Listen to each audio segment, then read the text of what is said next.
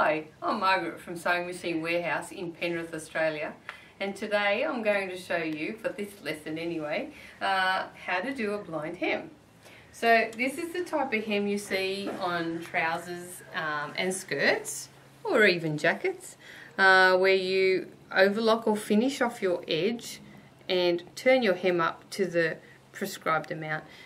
For trousers or skirts, it's usually 3.5 or 4 centimeters. If it's any bigger, you're likely to, it'll look a little bit bulky. And any smaller, and you can probably just do that with a sewing machine. But this is the type of hem you do where you don't see the stitches from the right side. Okay, so you want an unhindered vision of your skirt or your trousers. So this is how you set it up. So you would zigzag, overlock, overcast, whatever finish that you like. I've used the overlocker.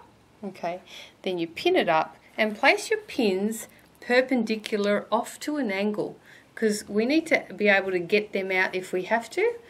Alright, now the other thing is we need to set it up by turning that hem towards the right side of your garment, exposing the inside of your hem. Okay, so I'll do that again. So there's your hem. It's inside out. Your garment's inside out, and you flip the hem, tuck it underneath, just exposing about a little over 1/2 centimeter, but not more than 1 centimeter. Okay. Now let's get the machine ready. Now this is an assortment of blind hem feet that you might see with your sewing machine. So they're all different for different brands. So there's this one which has an adjustable guide on there. This is quite good. You can actually buy this as an aftermarket product for other machines. Now this is something you might see on a Pfaff sewing machine. So this also has the adjustable guide, which is really handy. Okay. This is the one that comes with the Juki. So a lot of the Janomis and singers might have this type of foot as well. So it's all about this little guide in here. Alright, so I'm going to use this one. So place that one on your sewing machine. Hang on. Be handy if I had my glasses on. Okay, there we go. Now the other thing you might want to do, so let's get these out of the way, is set your machine up with a free arm. So take your accessory tray off and move that to the side. Now this is so you can rotate your cuff around the base of your machine. Okay, so insert your trouser leg or whatever it might be.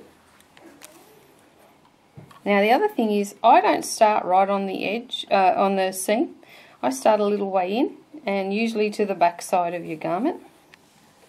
And the other thing is, I'm going to do a orange thread on this one so you can actually see it. Obviously matching your thread properly is a good idea, because you don't want to see the stitches. So I'm going to lower that, and you're lining the folded edge, so this being your folded edge, up with that guide. Alright. Now we do have to find our blind hem stitch, and on this machine it looks like this. So you'll have a 1/2 zigzag, 2 or 3 stitches, then a zigzag, 2 or 3 stitches, and then it'll continue on that way. So that's it there. Now this actually tells you to put the D foot on, which is the foot that I have on. Alright, so a lot of machines indicate which foot to put on for your blind hem stitch. Okay. Now the other thing is, you don't want it to back stitch, because we need to actually just get sewing, because if you do a back stitch you will see it through the garment on the other side. Okay. Now one thing I like to do is actually lower the needle and make sure that we're just picking up 1 or 2 threads from the folded edge there. and I think that's fine until I start going, and then we'll see.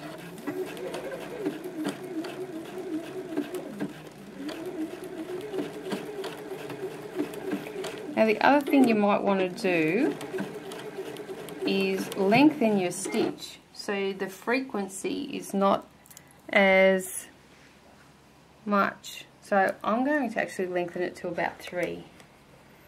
It comes up on 2, so now I'm noticing that it's actually picking up more than 1 or 2 threads there. Can you see that? Alright, now I'm showing you what to look for and what not to do.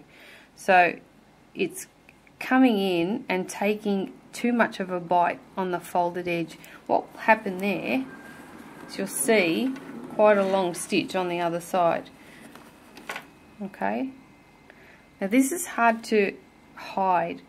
That's actually the worst, the first one. Alright, so this might take a bit of practice till you understand what's going on, but once you understand that, this is what we're looking for. You can hardly see your stitch there. Alright, now I'll show you what to do if that's happening.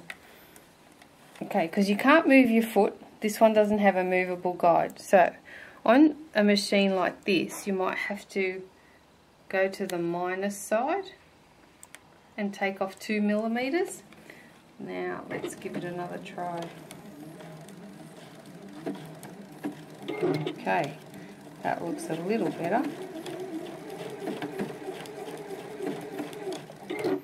I'll have another look. Yeah, that seems to be better. And just follow on like that. Make sure you sit square behind your machine, because if you're leaning off to one of the sides, you're going to go crooked inevitably.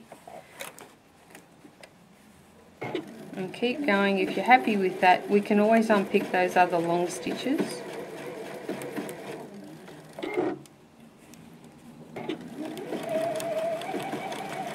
Remember, it is much quicker than doing it by hand, so however slow you go, it's still quicker. Oh, that just showed one of my pins went through the plate, so I wasn't pulling it out.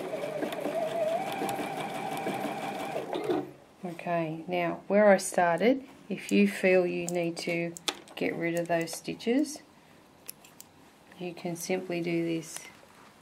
You just trim them, don't have to pull it out because you can go over that. Remember, you're using a matching thread, so you won't see them. I'll just take out a few of them. So that's what you can do, and then afterwards you can just pull that out if you want to. Like that. Okay, so it's not hard to undo. I'll leave the rest in. And you just keep going on like that until you come to where you started. And because it's a blind hem, you can actually just overlap it. And that's it. And then we can tie that off later. So I'll put my needle up, pull that out. Let's have a look. Now, if that was in navy, it would be better, obviously. So these little stitches here are perfect, okay? And you can press that and you won't see it.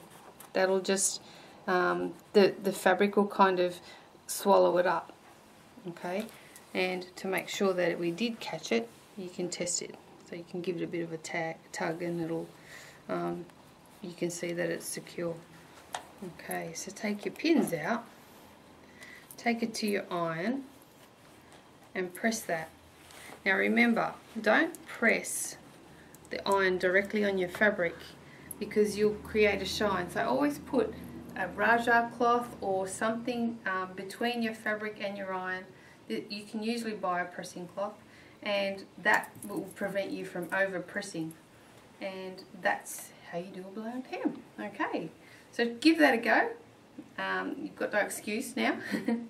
And we'll see you next time. Happy sewing.